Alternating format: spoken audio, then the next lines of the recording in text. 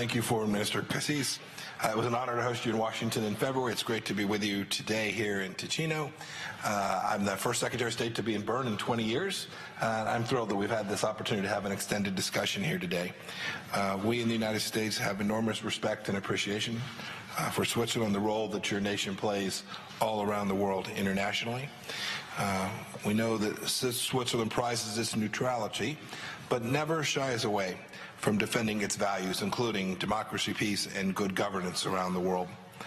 The United States and Switzerland are thus natural partners, and today we're driving towards even greater cooperation. Just a couple weeks back now, President Trump was proud to be the first U.S. president ever to host a Swiss president at the White House. And today, Foreign Minister Cassis and I followed up on the ground that they covered. The first thing we spoke about was trade. It's easy to see why American businesses love to do business here in Switzerland.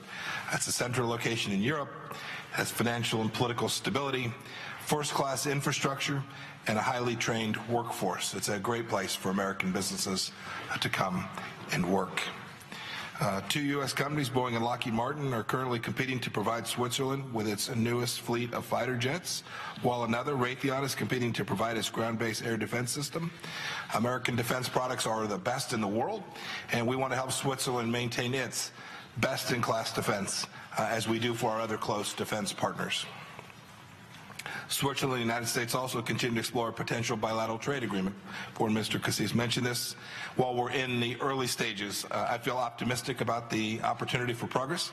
Our economic interests are closely aligned, and so I think we'll be able to achieve a good outcome there for each of our two countries.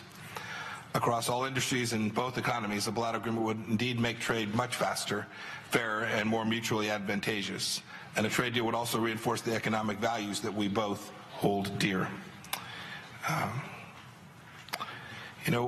It would also reinforce this notion that there are other countries that seek to undermine the way that we do business. China is one such nation. Its ambitions are on full display here in Switzerland. Under the free trade agreement that went into force in 2013, China has gained an extensive presence here, while denying Swiss companies the same access inside of China. As I've said before, the United States welcomes China's participation in the global economy, as long as it plays by the rules. But we encourage our Swiss friends and partners to recognize that the security risks associated with many of China's economic activities, and we discussed that at some length today. Strong relationships between countries are built on good faith and mutual respect, and the U.S.-Switzerland relationship certainly proves that. Last December, we signed an MOU to advance our partnership in vocational education.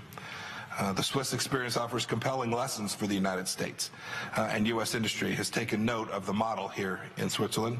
The Trump administration is grateful to Swiss companies currently sharing their expertise on this subject with us.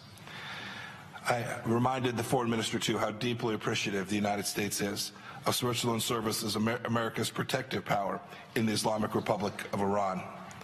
In this role, Switzerland guards American interests inside that dictatorship.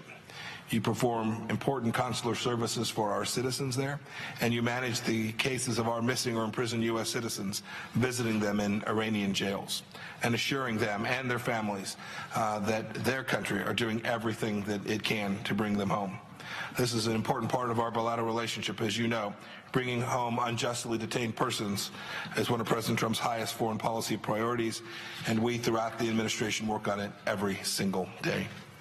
Our two countries have enjoyed sturdy bonds ever since the formation of a unified Swiss state in 1848. Over time, the world has come to look to both of our nations in our own unique ways as leaders in peace and democracy. Today, we seek to build an even brighter partnership between our two countries with great implications, not only for the United States and Switzerland, but for the entire world. Thank you.